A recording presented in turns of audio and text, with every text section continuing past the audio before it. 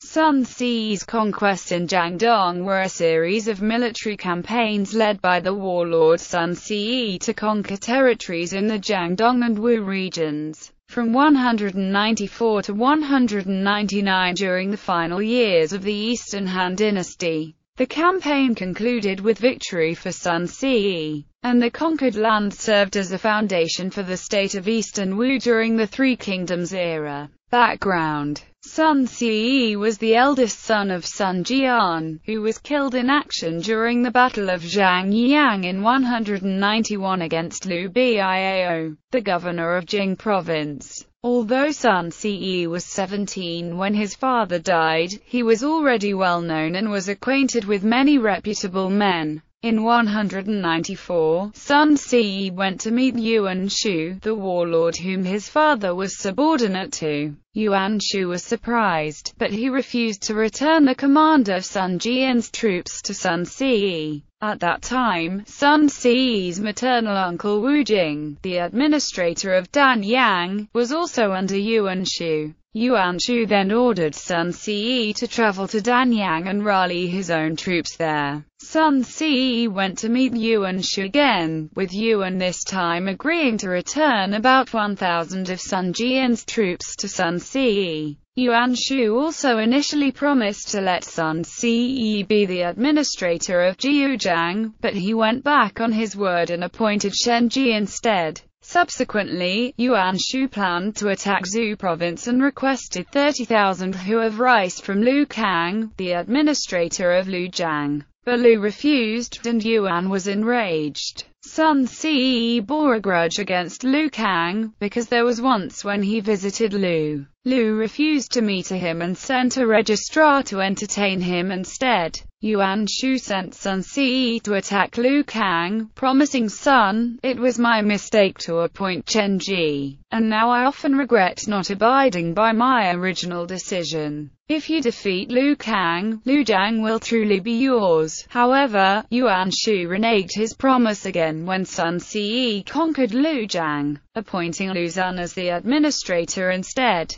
Sun Si became disappointed with Yuan Shu. Concurrently, Sun Si gained the support of Wu territory residents such as Ling Cao and his kinsmen, and pirates such as Zhou Tai and his gang. At that time, the territories in Yang province in southeastern China were under the jurisdiction of Liu Yao, who was appointed inspector of the province. However, Liu Yao only controlled the four commanderies of Danyang, Wu, Kuaiji, and Yuzhang, with Jiujiang and Liujiang not under him. Shouchun was initially the capital of Yang province, but as it was occupied by Yuan Shu, Liu Yao moved his capital to Quyue, Danyang. Liu Yao drove away Wu Jing, Yuan Shu's appointed administrator of Danyang. Wu Jing and Sun Ben retreated to Liyang. As a defensive measure against Wu Jing, Liu Yao ordered Fan Neng and Yu Mi to garrison at Hengjiang Fort, Zhangying to defend Danglai Kou. Yuan Shu appointed his follower Hui Qiu as inspector of Yang province, Wu Jing as military inspector general of the household, sending them along with Sun Ben to attack Liu Yao's forces.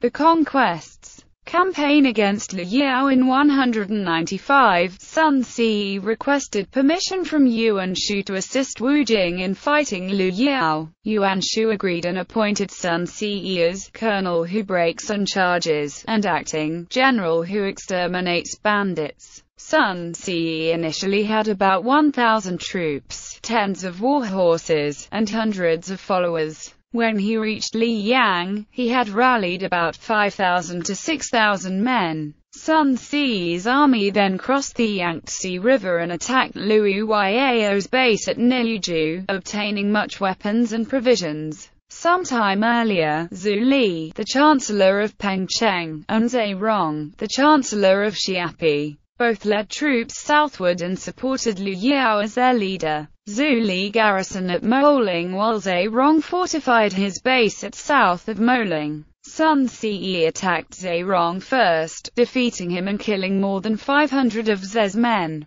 Zhe Rong retreated to Moling and remained in the city. Sun Si then turned his attention towards attacking Zhu Li, but Zhu escaped. At this time, Fan Neng and Yu Mi combined forces to seize back Niuju. When Sun Ce heard of that, he returned to retake Niuju, defeating Fan Neng and Yu Mi, bringing thousands of civilians under his control. With his victory, Sun Ce advanced back to attack Zherong, but was wounded by a straw arrow during the battle and was unable to ride on his horse. So he stayed in Niuju camp. To lure Zherong out of Moling, Sun Ce ordered his soldiers to spread false rumors that he had died of his wounds. Zherong fell for the ruse and sent his general Yu Zi to attack Sun Ce. Sun Ce sent a few hundred men to engage Yu Zi and lure him into an ambush where Yu suffered a crushing defeat. Sun Ce then went to Zherong's camp, ordering his men to shout, "How is Sun Ce?" Ultimately, Yu Zi was terrified and escaped at night. When Zherong learnt that Sun Ce was still alive,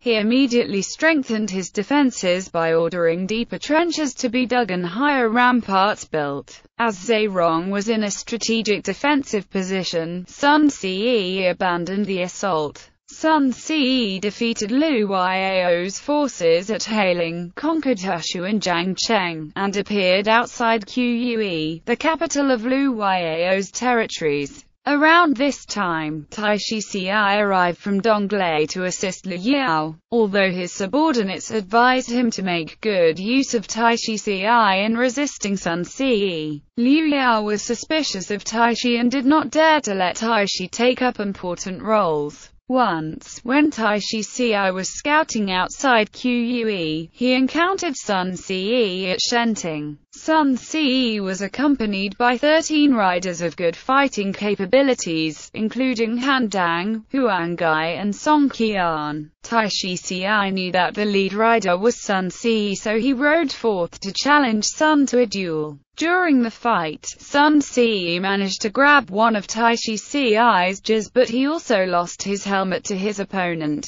By then, reinforcements from both sides had arrived, so Sun Ce and Taishi Ci retreated to their respective bases. Not long later, Liu Yao was defeated in battle by Sun Ce and his troops abandoned the city and fled. After occupying Que, Sun Ce rewarded his men and issued an order to the people. Those who previously served Liu Yao and Zherong will not be subject to questioning if they surrender. For those who wish to join the army, 1 man from each household is sufficient. Those who are unwilling will not be compelled. Within 1 day, Sun Ce succeeded in rallying more than 200,000 troops and 1,000 war horses. Meanwhile, Liu Yao and Zherong retreated to Yuzhang. Zherong used a scheme to kill the administrator Zhu Hao and take over Yuzhang. Liu Yao led an army from Pengzi to attack Zherong. Zherong was defeated and retreated to the hills, where he was killed by the natives. Hua Xin was appointed by the Han central government as the administrator of Yuzhang. Concurrently, Zhu Ji defeated Zhu Gong and conquered Wu Commandery, handing it over to Sun Ce when he arrived.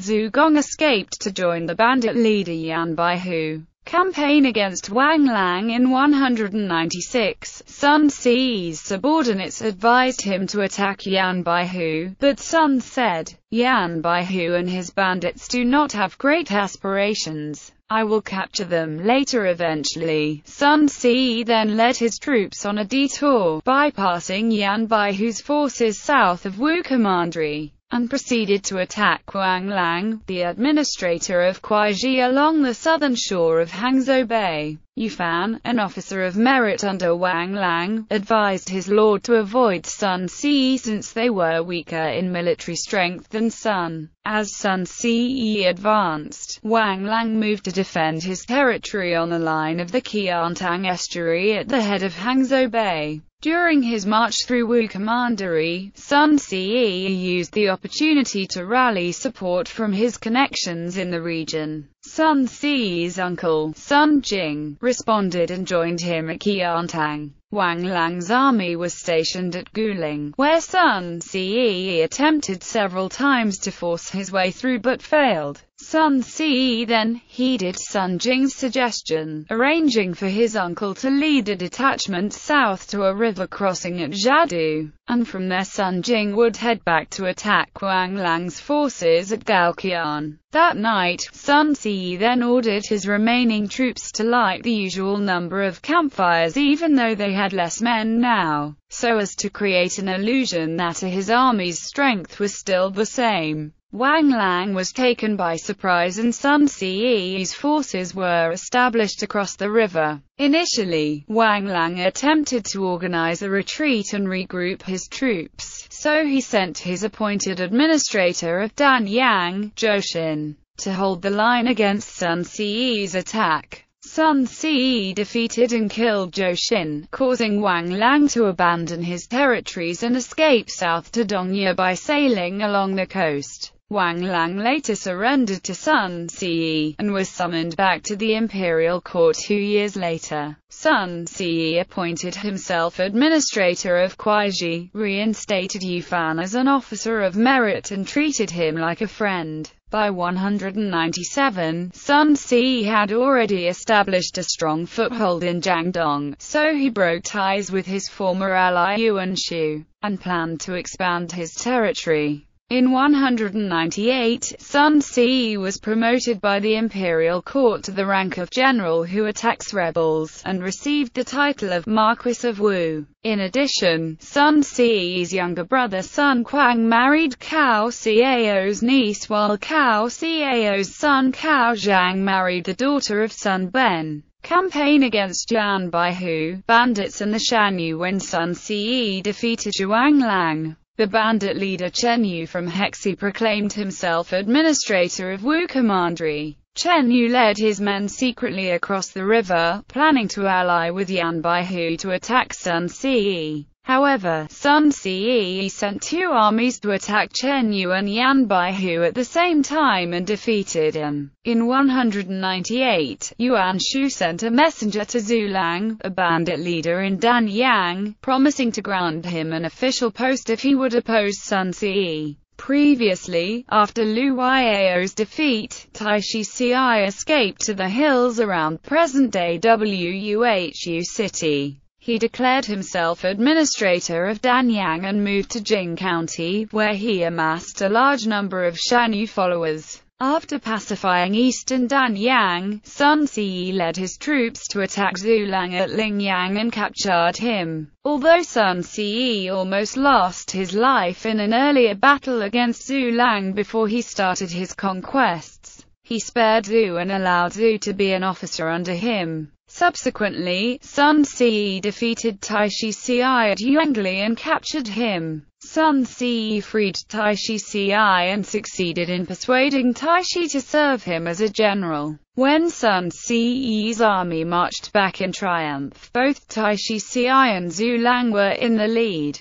With his victory, Sun Ce pacified the 6 counties west of Jing and controlled 3 commanderies in Jiangdong. Around that time, Liu Yao had died of illness in Yuzhang and he left behind more than 10,000 followers. Sun Ce sent Taishi Ci to recruit them, saying that it was voluntary for Lu Yao's men to join him. Sun then asked Taishi how many men he wanted to bring along with him, and Taishi replied that he needed about 10 men only. Sun Ce's aides felt that Taishi Ci would not return, but Sun said that if Taishi deserted him, he would have no one else to turn to. Sun Ce personally saw Taishi Ci off, held his hand and asked him when he would come back, and Taishi replied that he would return in less than 60 days. As promised, Taishi Ci did return on time, bringing along with him several of Lu Yao's former followers.